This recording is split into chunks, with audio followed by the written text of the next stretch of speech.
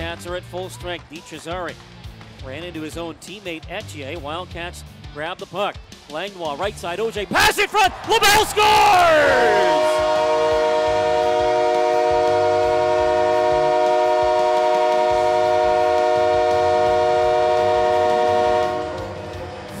LaBelle finishes off the beautiful cross-crease pass from Thomas Auger. Teddy Bears are raining down on the ice here in Moncton. Well, we wanted a bounce-back game. I thought our guys showed a lot of character and we're committed to making plays and playing a hard game. We knew it might take 60 or even 65 minutes, and I thought the guys played a hard game. Yeah, I mean, the boys played good all throughout. It all starts in the D zone with Couture back in the net, and the boys played good on the back end, the D, and it trickled through all the way through the forwards, and the boys played really well. It all starts back there.